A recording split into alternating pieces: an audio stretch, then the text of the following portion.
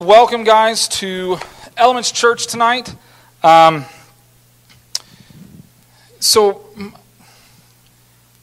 precursor here. So, printing off my sermon this evening, apparently I printed over some other pages. So, I'm flipping through, and I'm like, oh, this is going good. And then I'm like, I have 3 different things written on one page. So we're going to try and work our way through. I think I was able to get it all reprinted off, and by God's grace, we're gonna have a good time tonight, right? Amen. Excited you guys are with us. We are approaching a very sacred time in America, something that everybody loves and enjoys, and that's Valentine's Day, right? I mean, I'm getting ugly faces from married people, and so tonight. So I thought, as I was praying, right, and I'm like, it's close to Valentine's Day, and so I thought, what would be appropriate is to talk about love, right? Love is beautiful. Love is great. Love is something that we all love, and so tonight I entitled my message, Love and Distractions. I think the two go hand in hand very well, especially how we perceive love in America today. Now, like I said, this Wednesday, the 14th, is Valentine's Day. Or in our house, it's known as our oldest son, London's birthday, right? He was born at 2:23, I think, Valentine's Day morning.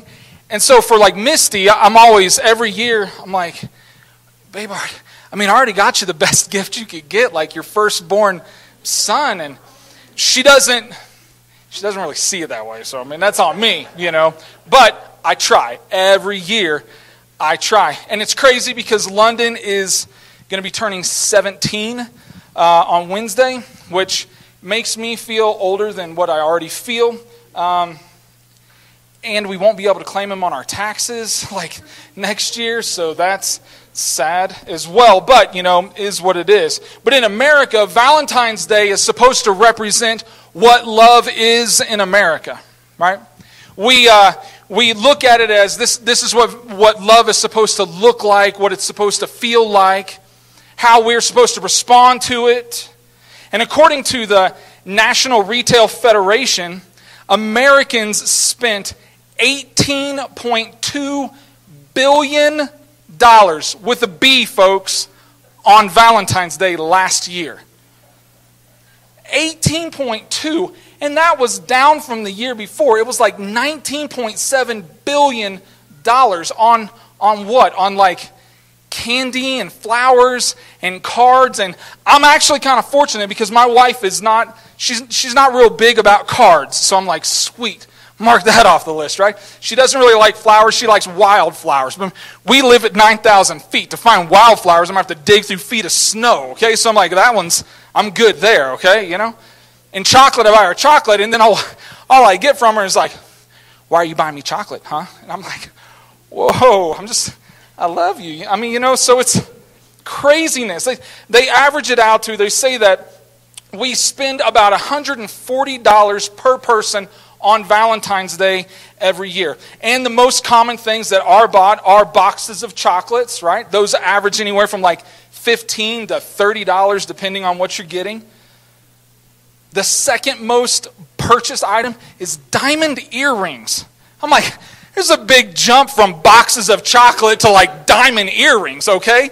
The third one is a dozen roses. Okay, I get that, Gentlemen, make sure they're red. Don't buy black roses for Valentine's Day. Boy, that will not be a good one for you. Dinner for 2 was number 4. But I'm like, I can understand if it goes boxes of chocolate, roses to dinner, and then down the low and diamond earrings. But number 2 thing. This year for Valentine's Day, my wife and I, we actually, in contributing to the $18+ billion spent for Valentine's Day, we decided to build a room for our son. Because what's more romantic than construction, right? So we did it, and our son loves it, and my wife's super happy because our son's almost done complaining about when's my room going to get built. So there we are.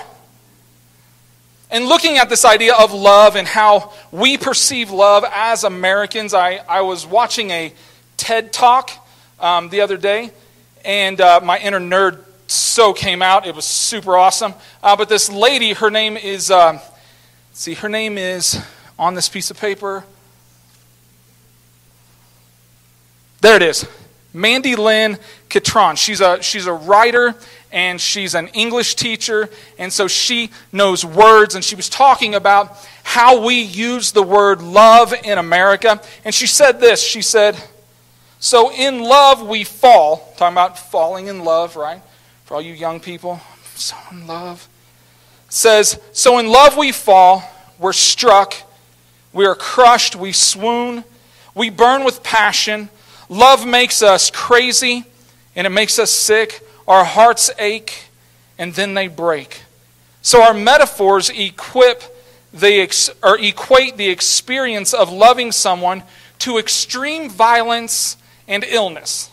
And I was like, okay, that makes sense. I mean, I can see that. We're like, oh, I'm so in love, or I'm crazy. I mean, have you ever written like a Valentine's Day card that you're like, so in love with you, I want to be violent? I mean, it doesn't happen, but we use these words. We talk about love in this way. And there's a lot of truth in what she has to say, but how we describe love often contradicts what love actually is. And I believe that for many of us here, if not all of us, we are guilty of conceptualizing what love is. It starts at a young age, as a teenager, and we have these fairy tale dreams of what love is going to look like, or what it's going to look like for me personally. That it's something that we find, or that we fall into, or fall out of.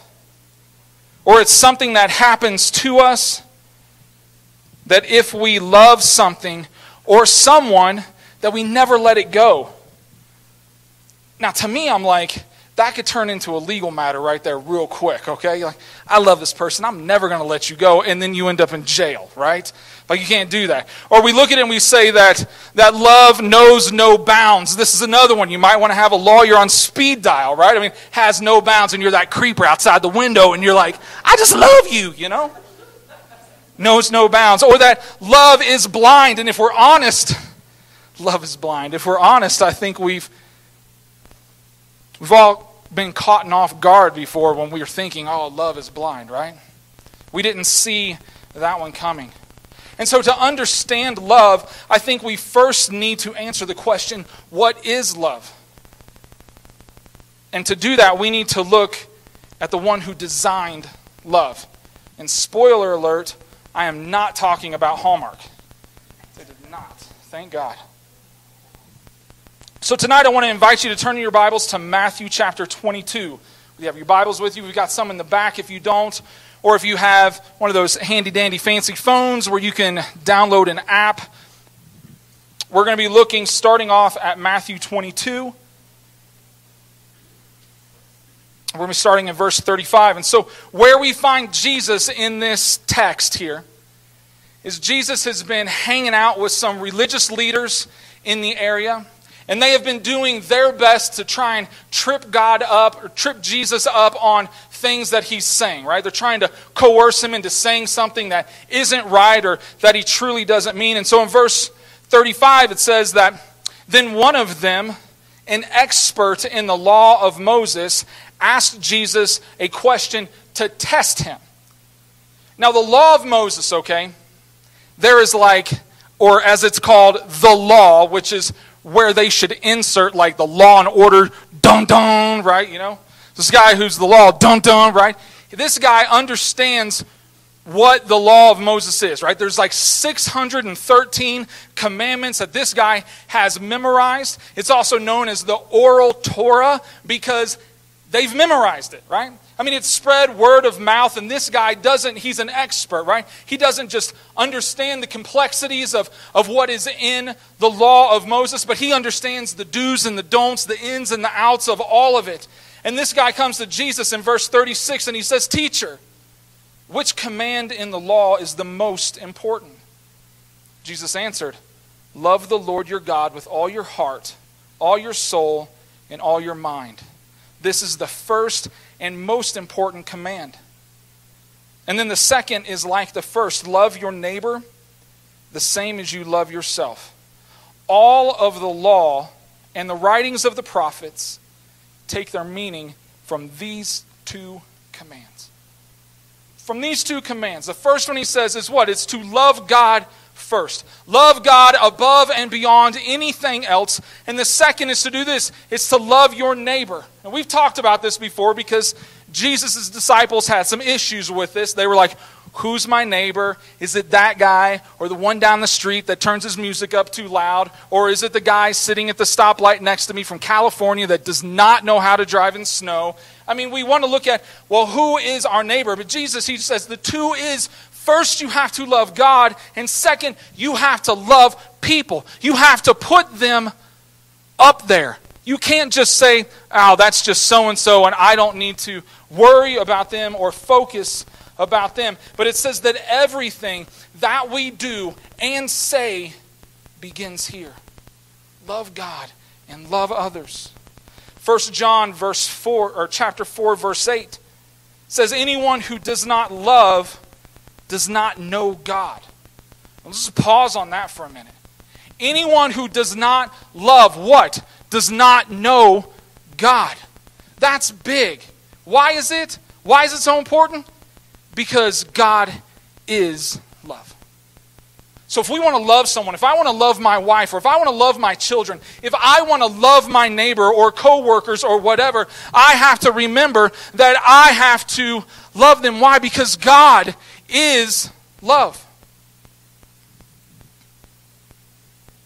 And he didn't just design love, but he perfected it through Jesus. 1 John chapter 3, verses 16 and 18 says, and this is how we know what real love is. Jesus gave his life for us, so we should give our lives for each other as brothers and sisters. There's no distinction there. We talk a lot here at Elements Church about oikos, right? About extended family. That it's not just our biological family. That it's not just, aunts and uncles and cousins and everything like that. But it's this extended family of believers. And it says that we should love each other as brothers and sisters. In verse 18 it says, my children, our love should not only be words and talk. No, our love must be real. We must show our love by the things we do. So now that we have looked at and we have answered the question of what is love, love is God, I think that we also then need to look at and answer the question, then how do we love? If true love starts with God, how do we exemplify that love to other people? How do we live that out here in Summit County with our neighbors and with people that are snowboarders just here hanging out? And speaking of snowboarders, how about that one person whose name I can't remember that goes to like high school here in Summit County, got the first gold in the Olympics for snowboarding? Yeah, props to that person. That's awesome. They have a name. I promise they do. Red? Not blue. Like you're red. Okay? Red. I like it. Should have named one of my kids Red. Why didn't I do that? Like Red 1, Red 2, Red 3. It'd have been easy. I mean, I'd have been golden. Oh, hey, I didn't even think about that. That was good. Golden, right? So, anyway.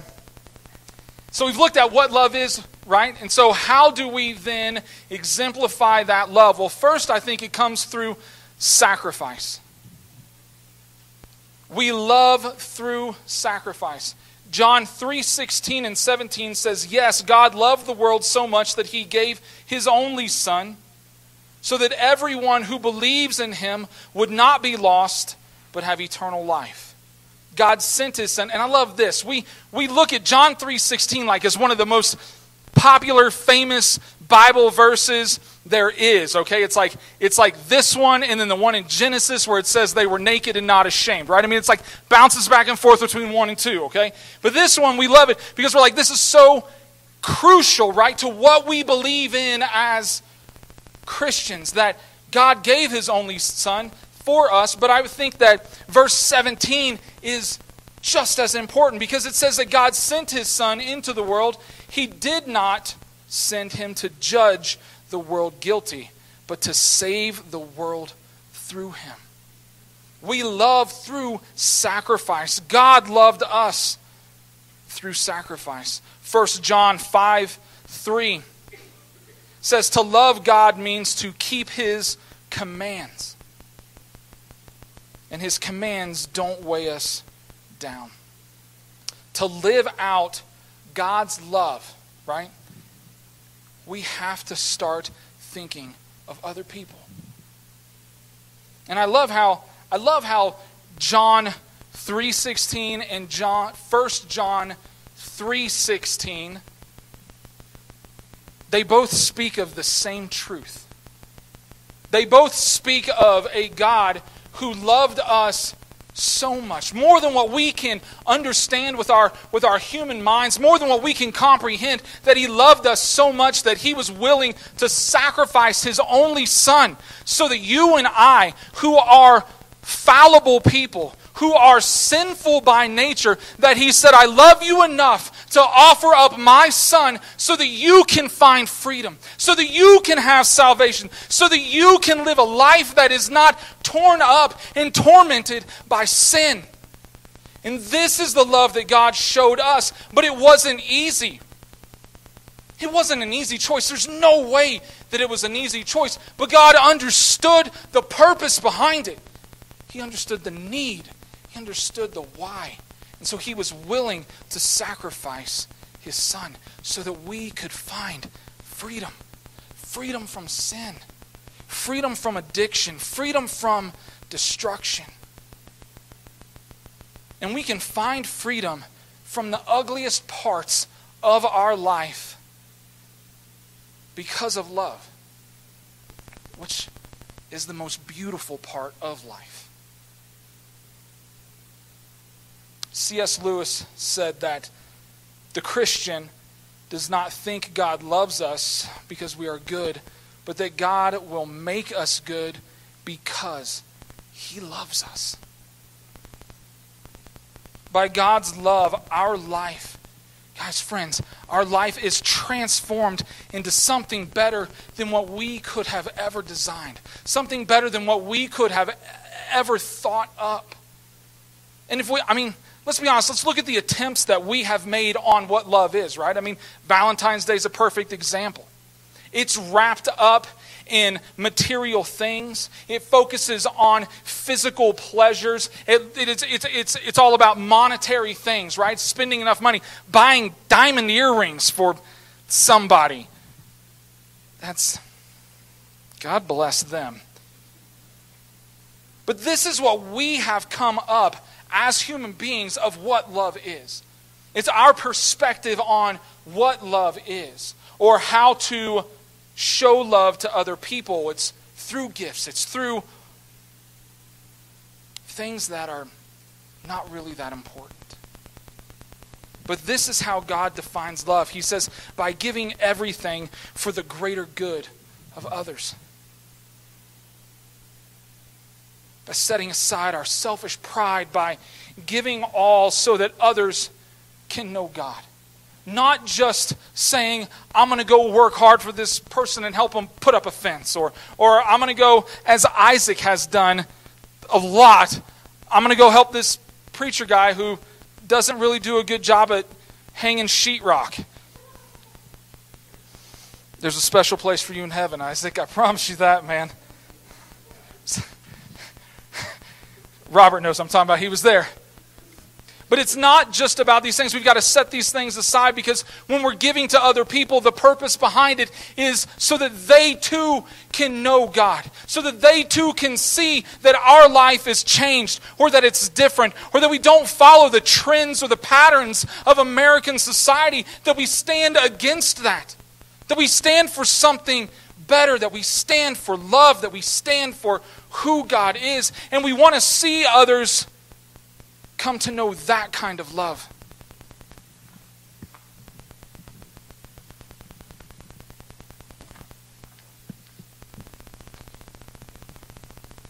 So we love through sacrifice. The second thing tonight that I want to look at is that we can love through speaking truth.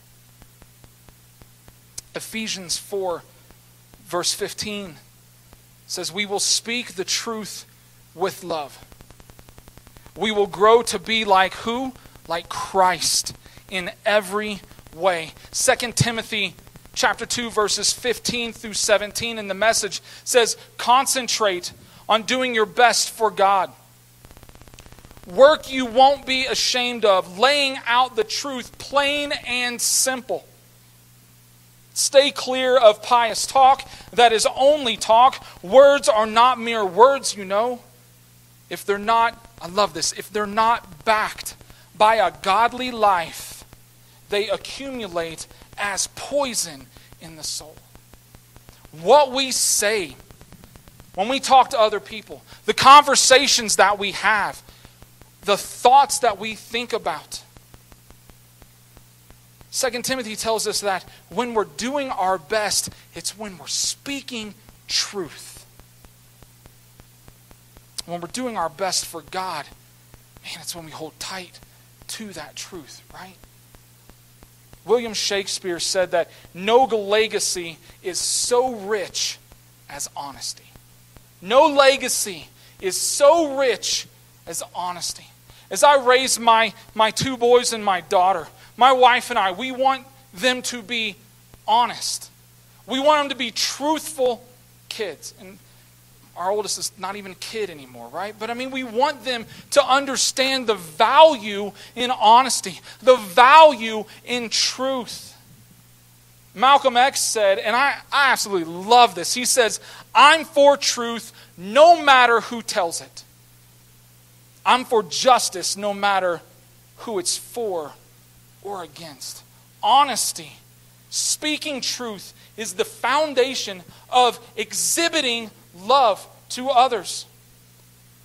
It doesn't show bias. There's no favoritism that is involved in it. And the reality is that when it comes to speaking truth, there's really two sides to that coin. One is speaking truth, and the other is receiving that truth. Invitation and challenge found in both. And there are those, let's be honest, there are those who try to hurt other people by speaking the truth. They try to use it to cause shame in someone's life, or they try to use it to just degrade them, or to speak ill against them, or to be like, ha, I told you so, you really aren't that good of a person. And they try to use truth, and they try to use this honesty to hurt them. But friends, this is not what God's talking about when He's talking about speaking truth. To speak truth in love, we are concerned for that person. We're not, I'm trying to put you down, or I'm trying to show you up, but it's, I love you, and I'm concerned for you, and that's why we speak truth. The truth that is often said can be hard to hear at times. I mean, let's be honest, it's not always Skittles and rainbows, right? But truth can cause emotional pain. To find out that a loved one has passed away, or that something tragic has happened, it can bring this pain. The truth can be the consequences of poor decisions that we've made that we have to answer for. It can illuminate a character flaw that we might not seen. But even in those difficult situations, the beauty of truth is that it gives us opportunity to grow. It gives us opportunity to become more like who God created us to be. That He's not settled with or happy that we're just here when He wants us to be here, right? That God hasn't given up on us and said, I've tried for years and they're just not going to get it. No, truth gives us the opportunity when we're receiving it to grow in our relationship with God, to bring us back to God if we have strayed away. Truth is there to show us God's love. Now, the other side of that coin is actually speaking truth into other people. When done with love, guys, we're telling other people that we care about them. Truth's not always easy. In fact, there's a lot of times that it's really difficult to talk to family members or friends or even my children at times, to bring up things, to sit down and say, look, I need to speak to you about this. I need to talk to you about the truth in this. It's not always easy, but we have a responsibility when it comes to that. And ultimately, again, it's that we want to see people grow. And that's why we have opportunities as believers to speak truth into other people, to speak life into them so that we can see them begin to develop into the person that God ultimately wants them to be. And the truth is, we don't always know what that looks like. A lot of times we don't. We don't understand what it is that God is doing in their life or His long-term plan for them. But we do know that God's not content with people sitting idle. He's not content with people going in reverse back to where they have come from, out of a sinful life or out of an addiction that they have struggled with, that God has brought them to. But God does not want to see them go back. And truth gives us the opportunity to see people grow, to challenge them in that.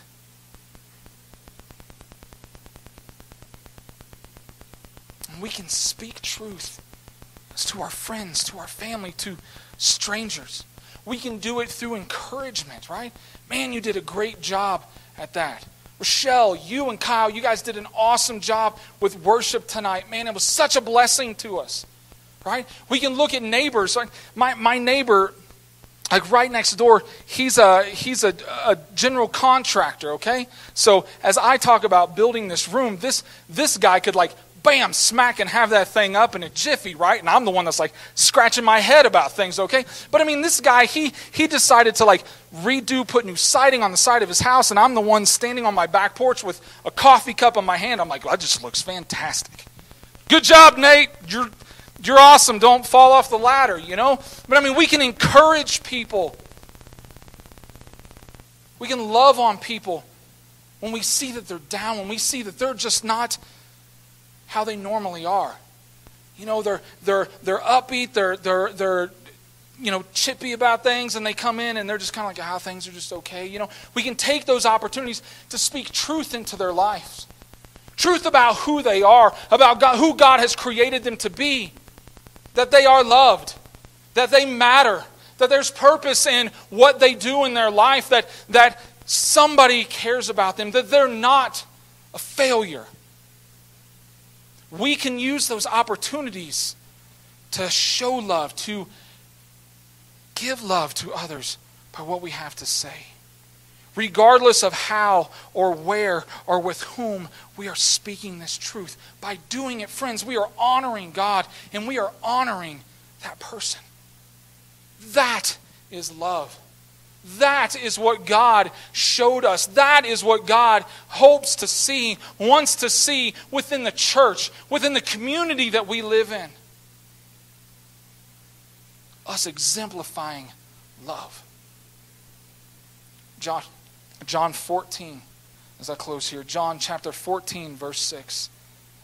Jesus says that I am the path, the truth, and the energy of life. No one comes to the Father except through me.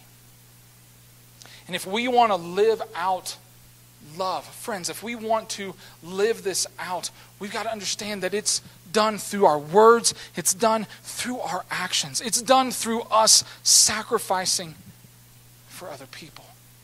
This is the example that God has given to us. Friends, I pray that it's the example that we look inside and that we think and we say, you know what? Where am I at in this stuff? Because let's be honest, we have days, right, where we get done with work and we're done with people. You know, we're like, I've had enough of these jokers, okay?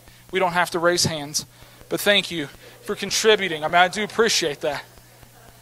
But we have days where we feel like we're at the end of it all and we just can't do this anymore. But God says, even in spite of that, even in those moments, we can still show love. Not the kind of love that our world has concocted, but what true love really is, the example that God has given to us.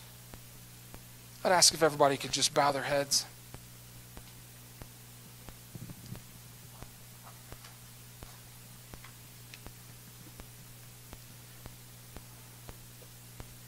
I want to take a few minutes to reflect on what God has shared with us tonight. And we look at, in this, we look at 3 questions. The first one is this. It's like, how is God speaking to me? How does he do that? What are the things through this message? What was it that grabbed my attention? The second question is, what is God saying? Not just how is he getting my attention, but what is he actually saying?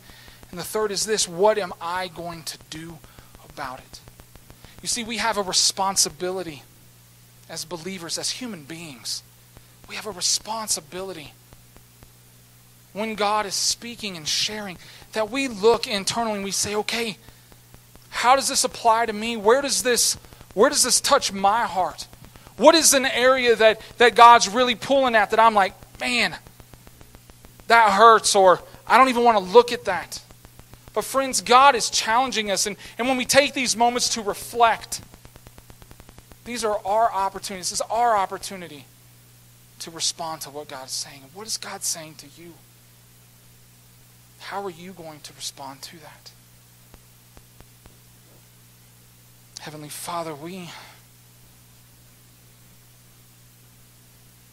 are humbled by your love.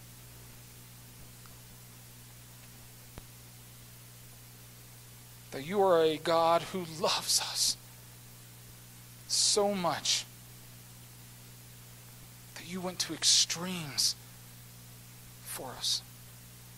And God, I pray tonight as you have refreshed our minds on what love is and how we can live that out, God, I pray that it would seep into the very being of who we are. That later tonight, as we're at Ruby Tuesdays, or tomorrow as we're at work, or maybe it's a day off, but as we encounter people, that we would begin to see them through your eyes. That we would begin to see people and love people how you love us. How you love people. And God, I pray that we would start to make that change, to make a shift. If there's one that needs to be made, if there's something that you're bringing to mind in this moment, that we would commit to following you in this. God, that you would be the voice in our ear, that you would be the one who is speaking and encouraging us, says, you can do this. You can grow here. I know that it's not comfortable, but it is possible. And there is a purpose behind it. And God, that we would commit to that. Lord, I thank you for everybody that is here, God. I thank you for their heart for you. Whether they're just beginning this, God, or whether they're contemplating it, Lord, that you would speak to them.